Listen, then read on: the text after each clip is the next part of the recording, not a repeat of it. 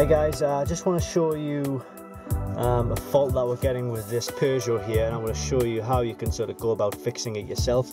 Don't necessarily need to take it to a garage at all. What I'm going to do is, first of all, I'm in a Peugeot here, as you can see, and I'm going to turn the engine on. So we'll just start the engine. I just want you to sort of observe the messages that we're getting on the dashboard and on the instrument panel there. So first of all, we've got ABS braking system faulty, and that alternates between that one and a different message that we were getting. I'll show you it in a moment when it comes back on. There it is, ESP/ASR system faulty. So that's, and then we get the braking system fault, and then also we've got the ABS and ESP warning lights showing on the dashboard there. Now that indicates to me that it is a fault somewhere within the, well, obviously it's within the ABS system, but we've got a fault either in one of the ABS sensors, which is the best case scenario because the ABS sensors are the cheapest parts to replace. Yes, they're a bit fiddly, but they're generally maybe sort of £25–30 for a replacement ABS sensor, whereas it could also be the ABS pump or the ABS module, which costs a lot of money, and that could generally cost around £250 to £300. Maybe it's a bit cheaper, obviously depending on your own vehicle and how old or how new your vehicle is. But to diagnose the fault and find out exactly where the fault is, we've enlisted the help of our launch C-Reader VIII, or it's CRP129 as it's also known as. They're both exactly the same tool. So don't worry about what it says on the top too much. As long as it's either VIII or 129, then you know you've got the right tool, which incidentally is available just by clicking the link directly below this video. But I'm just going to show you the diagnosis here. So we're going into Peugeot, going into cars. The vehicle we're in is a 308, so we'll click 308. We're going to manually select the system that we want to diagnose, and it's active safety, which is ABS.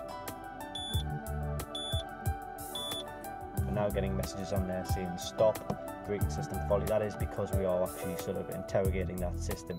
So we're going to click on read DTC, and straight away it's telling us there that we have front right wheel speed sensor electrical fault.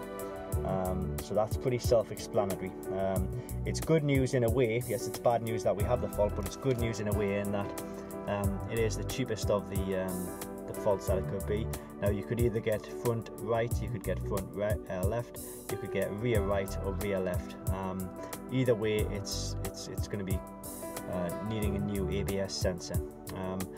So what we need to do is, well, we'll go out and we'll show you the ABS sensor itself, and then we'll get the new ABS sensor in, then we'll come back into the vehicle and we can show you the kit clearing the fault and actually getting rid of the warning lights as well. Alright, so we've got the wheel off to make it a bit easier for you. Now the ABS sensor is actually this wire here, so if you follow it up, it eventually hooks up to this sort of grey connector here, and it's just a case of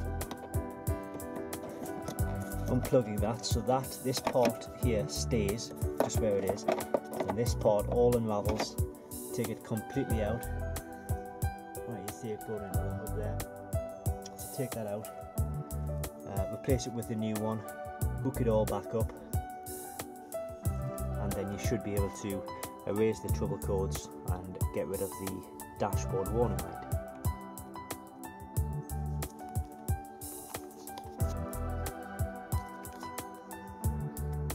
Alright, so we're back in the vehicle now after having changed the ABS sensor over. ABS sensor change takes generally about, it depends if you've done it before, depends on your experience with changing anything like this before. It took us about half an hour, but sort of please allow maybe around about 1 hour for the job.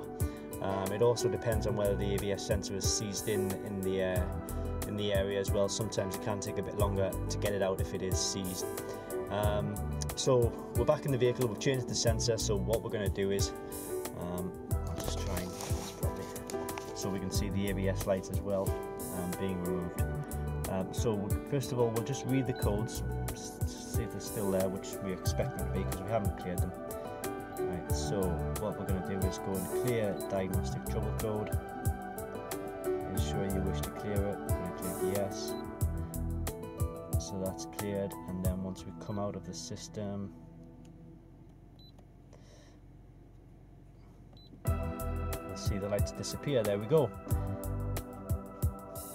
And that is all thanks to the launch C reader VIII, or CRP129 as it's also known. You can pick it up just by clicking the link directly below this video, and I hope this video has helped you if you are getting these lights on your dashboard or the message on the message display sender. Thanks for watching this video.